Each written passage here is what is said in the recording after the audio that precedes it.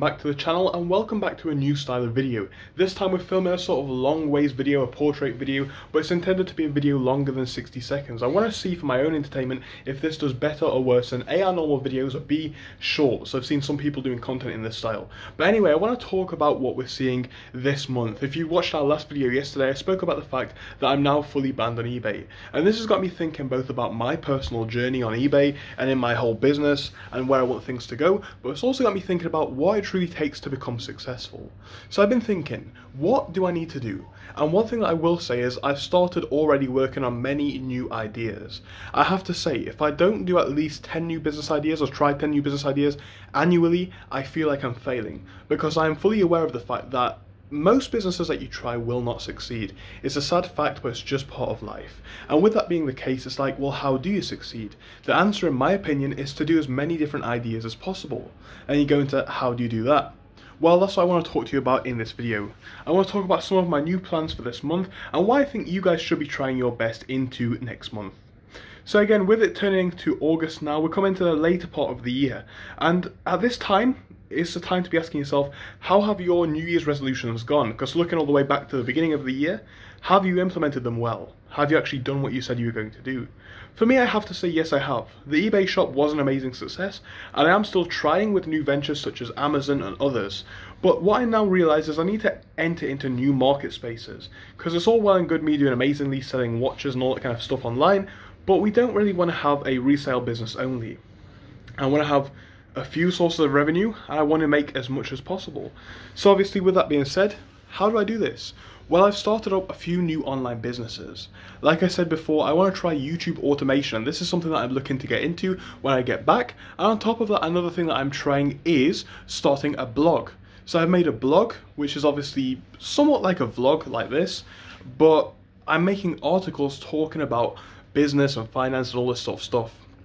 Now, in a lot of these articles, my videos will be linked, which will hopefully help drive traffic to my YouTube channel.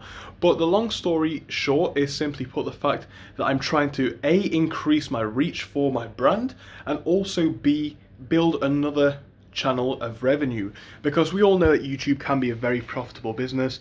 As I've said before, I've had channels that have made quite a lot of money, over £10,000 in the past, so I know how this can go. But the question is, with blogging, it's not something that I've ever tried, because, to be honest, I'm not the best writer out there. But the world's kind of changed now, because from when I tried it like 5-10 years ago, we have so much more to work with now. We've got AI and all this technology which can help you to write articles, and that really is going to be a game changer for my business. So I'm looking to use AI to help write articles. I've already started up this blog, by the way. I've invested about £100 into the domain and the hosting and all that kind of stuff, and I've already published 3 or 4 articles. Now, the reason why it's not been more, because I started this about a week ago, is because, you know, I am kind of out here at the moment, but when I get back to my computer, because I didn't bring it for this trip, when I get back to my laptop at home, I am going to be uploading articles daily, multiple. But what I'm trying to say is, I've got a few new ideas planned, and that's only one of them. Also, I'm doing the full official launch of our watch shop. That's my own shop hosted on Shopify. Yes, it has been launched now for some time. However, I've not like officially spent money on advertising or even tried to advertise it that hard. So going into the next few months, I am going to start pushing on to the advertising element of that more, in the hopes of seeing some success on that shop. So that's just 2 of a few ideas. Again, when we get back into the proper studio, I'll talk about this a bit more. But whilst I'm still away, I want to use this opportunity, as we have this lovely background, to talk about what I'm doing, and also to stay consistent with uploading, because this is a point. Like, this video's only been 4 minutes, so I'm not actually going to edit this one at all. It's just going to be me talking to the camera like this is a video call. And what I'm saying is, there's never really an excuse to not do your work. Like, if you've got a dream, you need to make it happen.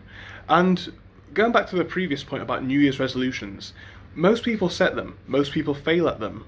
But this is the thing, people forget to track their progress and their success. Like, you get to the end of the year or the start of the year and you start looking at your New Year's resolutions. When in actuality, what you should do is check every single month, or arguably even every single week, to see how you're doing. Are you still in check with those goals? And if not, why? And have those goals moved? So I set myself goals every single month, and I want to make this video both so that you guys know where I'm going, and also for some documentation for myself. So the plan for this month is then to get on with, well, you know, growing the actual shop, the Shopify shop, see how the YouTube and blog automation goes, see how that goes.